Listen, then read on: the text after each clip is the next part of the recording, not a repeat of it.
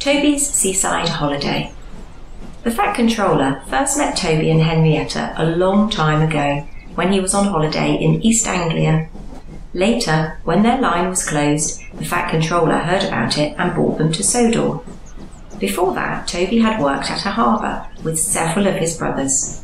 The harbour had been busy and the engines were kept bustling about. But Toby never really had a chance to exercise his pistons properly until he had his own line to run on. One day, Toby was resting alone in the shed at Farquhar. That morning he had heard Percy had been talking about the harbour at Knapford. Toby remembered the old days when he had worked at a harbour too. "I'm too old now to dash about like I did then," he thought. "Backwards and forwards all day long between the harbour and the big station, with never any chance of a holiday. But I did go to the seaside once," he remembered. "For a while, anyway." His driver and fireman had been so excited when they came to work one day. "We've been promised a trip to the seaside," they said. "What do you mean?" asked Toby. "There's a seaside village near here," explained the driver, "where they have a festival each year. Lots of people come to it, and one of the organisers thinks it would be a good idea to have a display of engines at the station as an extra attraction. And you, Toby, are to be one of them." Toby went to the shed at the big station. He was given new paint, a new bell, and his brasswork was polished until his driver could see himself in it. "You haven't looked so smart for years," he said.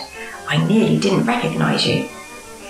They set out for the junction where the branch line to the village began. As they arrived, a train came in from the branch line. The engine was younger than Toby, but he was dirty. His rods clanked and steam leaked from everywhere. "The poor engine," said Toby. "Can I help pull his next train to the seaside, please?" The station master agreed, so Toby was coupled in front. "Festival time is the best time of year," the other engine said. "Lots of extra trains and visitors. I expect you'll be able to stand on the long carriage siding." They soon reached the seaside station, where the station master came out to meet them. He was surprised to see Toby. He stared, frowned, and went away shaking his head.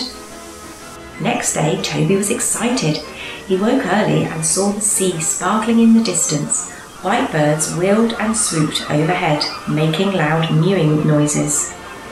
"I wonder what they are," thought Toby. "I must ask my driver when he comes." But his crew arrived looking glum. "It's all off, Toby," his driver said. "They say there's nowhere for you to stand." "But what's wrong with where I am?" wailed Toby.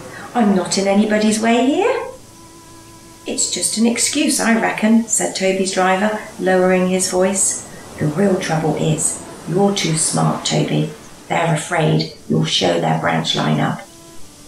Just then a door banged. Toby jumped. "Wake up, Toby," smiled his driver. "Time to get back to work." Toby sighed as he moved from the shed. "Well, I did get to the seaside," he murmured, "even if it wasn't for long. But I think the Fat Controller would have managed all that festival business much better."